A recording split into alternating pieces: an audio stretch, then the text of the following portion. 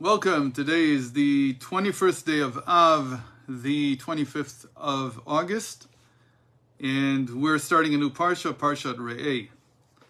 Parshat Re'eh starts out about choice. And so it's not very surprising that choice is the motif that runs through the entire Parsha. So let us see. It starts off by saying, Moses said to the people, "See, I set before you today the blessing and the curse. The blessing to motivate you to heed the commandments of God, and that I'm commanding you today, and the curse if you will not heed the commandments of Havaya, your God, but instead turn away from the path that I'm commanding you."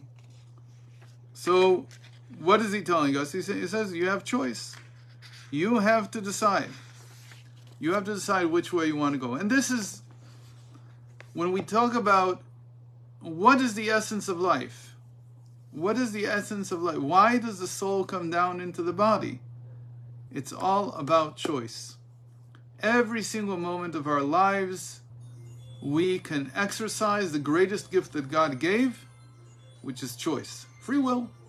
We have the ability to choose. And we have to choose correctly.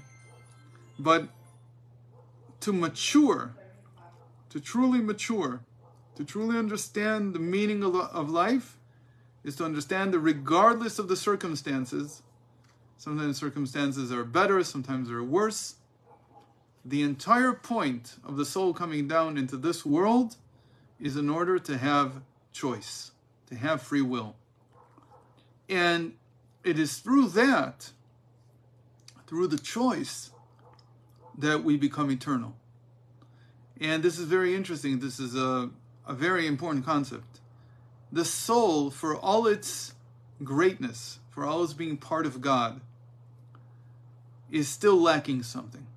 And it's lacking the ability to know itself and the ability to know itself eternally. Not just in the sense of going through a phase of knowing itself and that's over once you finish this lifetime, but rather if a person chose and exercised this choice during his lifetime properly, the soul goes back to its source with that added element, and the choice becomes eternal. It becomes that from that moment on, the soul is not locked into its destiny anymore. It can actually continue to change and shift and grow and become more for eternity. So we see this very important concept here, which we'll see in a moment in the Parsha itself. But I want again to stress this, what this means again, that by exercising choice in a limited span of time, 70, 80, 90 years, the soul gains the power to continue to choose and grow for eternity. That's the great benefit of the soul coming down. That's why the soul is even willing to come down into this world. That's why each one of us in our core was willing to tolerate the difficulties of this lifetime in order to be faced with the opportunity of choosing between one option or another. And some people will say, there's always many options at every moment of life. And so that's what life boils down to, choice. Now, let's turn to verse 5 in chapter 12. What we are describing in the first reading is not just the choice, but also the fact that we should eradicate idolatry from the land of Canaan, from the land of Israel. Why is idolatry so problematic? In the context of this parsha, because it leaves you without choices. There are no options. There is only one way of doing things. There's only one correct answer, and so on and so forth. You're left without true options. Sort of like a person who is coerced into following a certain plan of action. But the whole point of godliness, the whole point of serving God is to be free. the sages say this, Encha ben chorin ela mi she'osek b'Torah.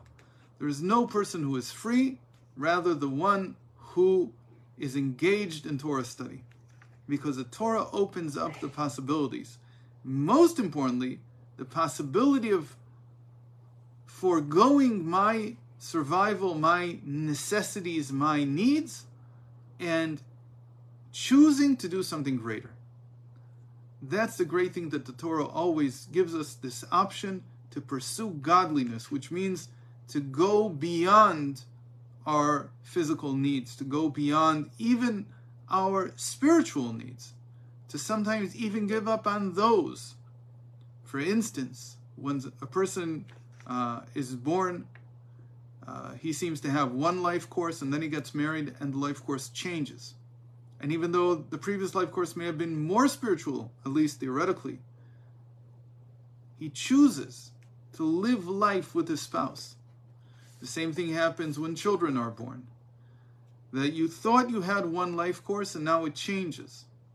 And you have to choose this new direction that is given to you as a result of having children. And the person might say, I would have been better off, more spiritual, more intellectual, more whatever, without them.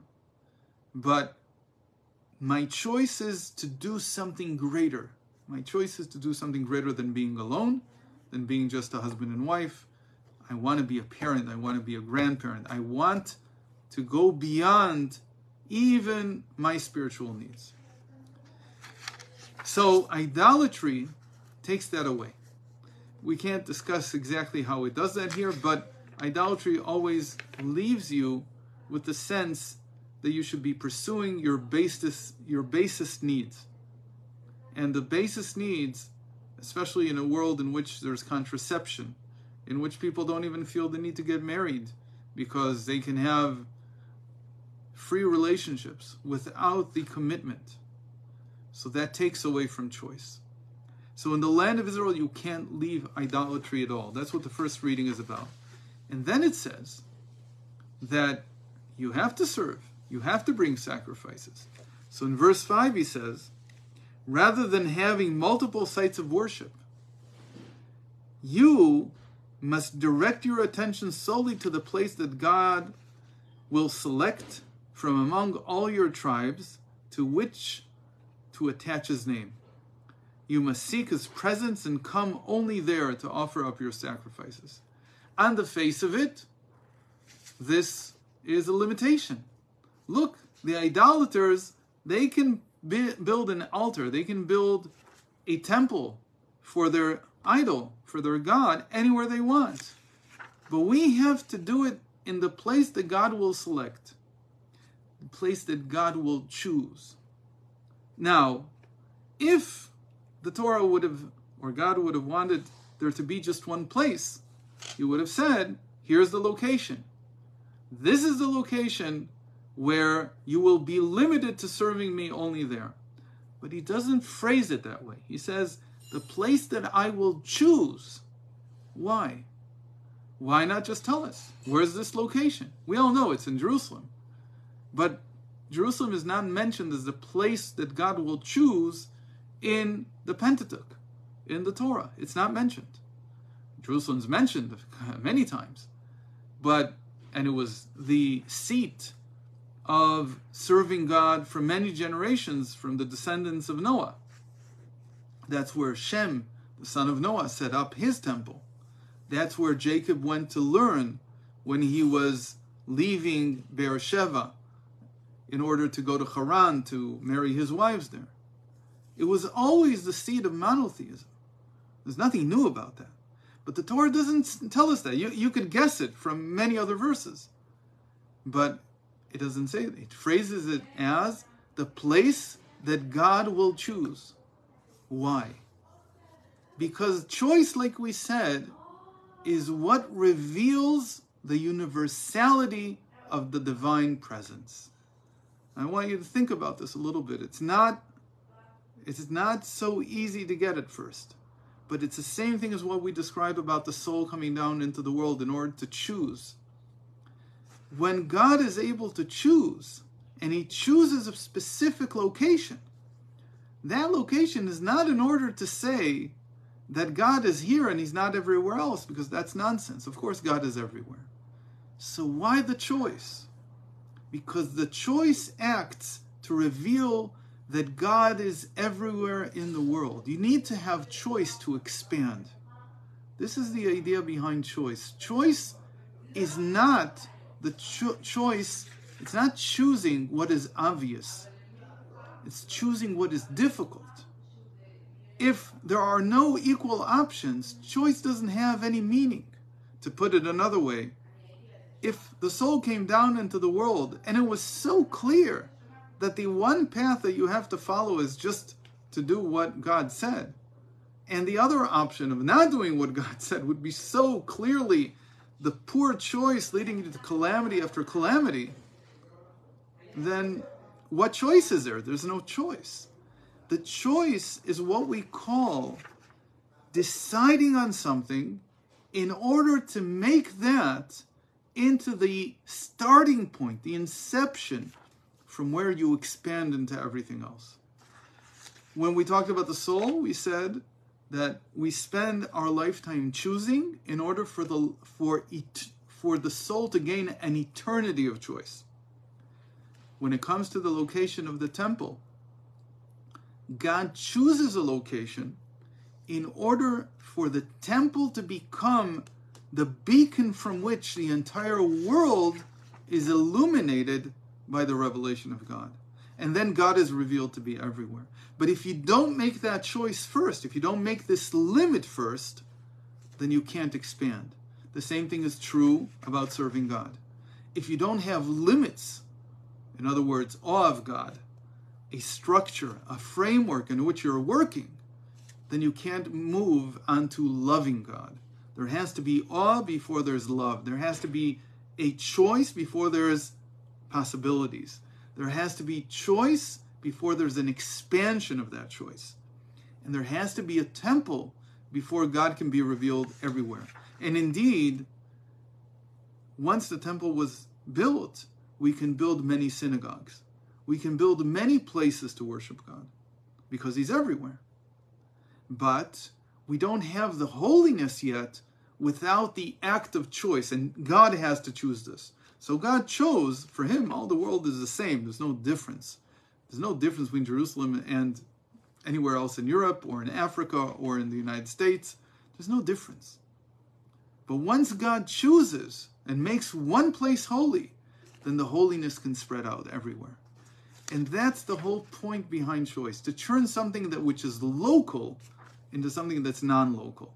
Now, if you'll look, hopefully on Tuesday we should have the wonders out. Rav Ginsburg connects this idea beautifully to physics, to modern physics today. It needs to be expanded even more in that direction, but I think you'll appreciate it. And to go out with this message, that the more we exercise our choice in life and don't succumb to the circumstances, the more our soul gains the possibility of choosing for eternity, for all eternity, even when it departs the body. So thank you very much for joining. I hope to see you tomorrow.